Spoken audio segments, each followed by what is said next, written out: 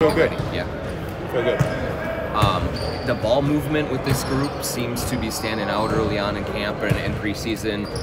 How does it feel out there, and what are you seeing in terms of collectively coming together to generate good shots for each other and do it that way? Trust factor, just everyone trusting each other, moving the ball, understanding the ball will come back to them. So pretty good.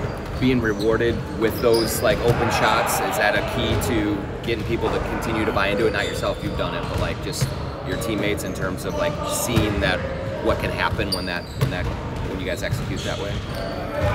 Just doing the right thing. If we continue doing the right thing, I think we'll be happy after 48 minutes. Another game's on. Bro, how's it been incorporating something Shake into the mix? And what has he added for you guys so far this game? It's been seamless. Skill set, his maturity has been big for us.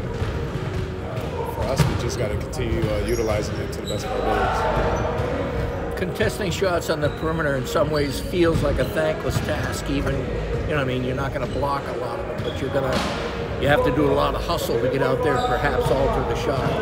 Is that mentally kind of a different vibe for you compared to in the past where you would basically be a rim protector in the paint guy? Now you're having to run out to the corners and the slots to contest threes.